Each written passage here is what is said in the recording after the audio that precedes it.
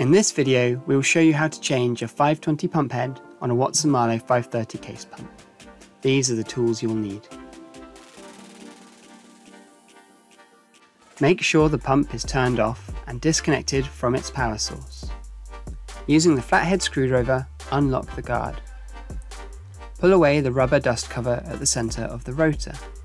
Remove the screw at the centre of the rotor. You can now pull the rotor off the shaft. Pull away the collet. Release the 4 mounting screws at the back of the track.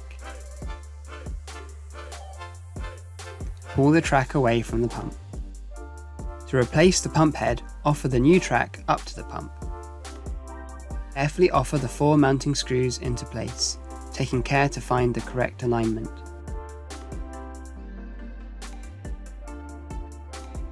Once correctly aligned, tighten up the screws. Align the collet with the shaft and slide the collet and rotor onto the shaft, ensuring it's properly located.